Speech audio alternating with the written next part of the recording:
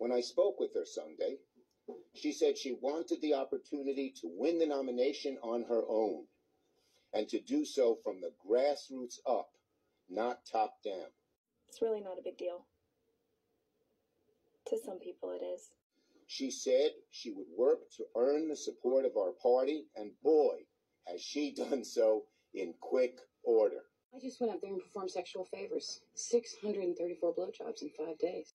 So now that the process is played out, from the grassroots bottom up, we are here today to throw our support behind Vice President Kamala Harris. I'm clapping. You don't have to.